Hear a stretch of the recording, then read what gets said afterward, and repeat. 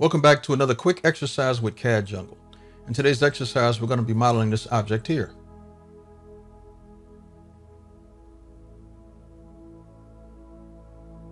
Let's get started. All dimensions are going to be in millimeters for this project. So let's start out by creating a new component.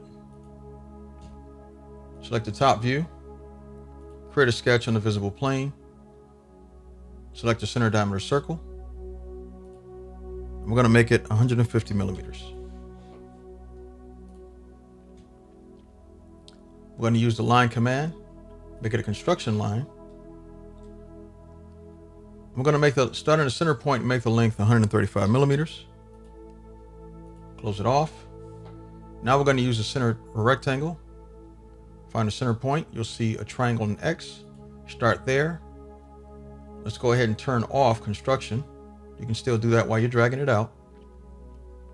For the length, we're going to also make 135 millimeters. Hit the tab key. We're going to make the height 40 millimeters. Finish the sketch. Select the extrude command. And select the entire profile. Direction is going to be symmetric. Measurement is going to be whole length, and the distance is going to be 40 millimeters. We're going to add some fillets. Select the fillet command, select the inside edge here and this edge. We're going to make it 50 millimeters. We're going to use the fillet command once again, select this edge, and make them both 20 millimeters.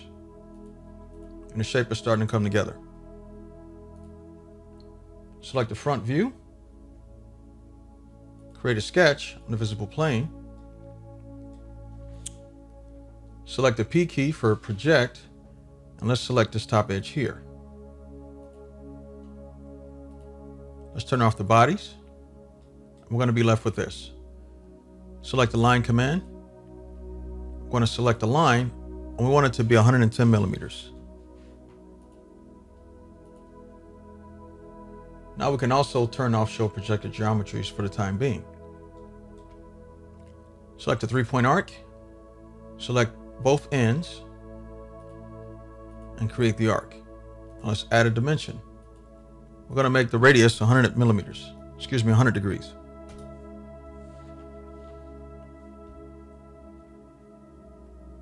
Now let's add the line in the center.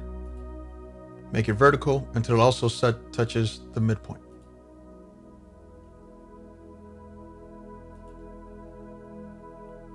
Let's finish the sketch. Turn on the bodies once again. Select the revolve command. Select this 1/2 of the geometry. The axis we're going to select is going to be this blue line here, or the Z axis. Operation is going to be set to join, and it's set.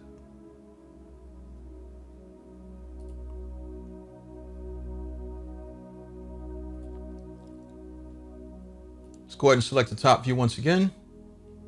Let's create a sketch on a visible plane. And let's create the profile as follows. We're going to create 2 center circles. First circle, we're going to dimension to be 90 millimeters. And the second circle, we're going to dimension to be 40.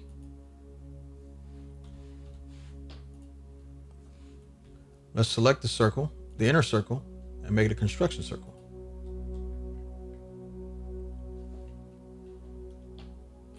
For now, I'm going to turn off the bodies. Let's use a center point slot.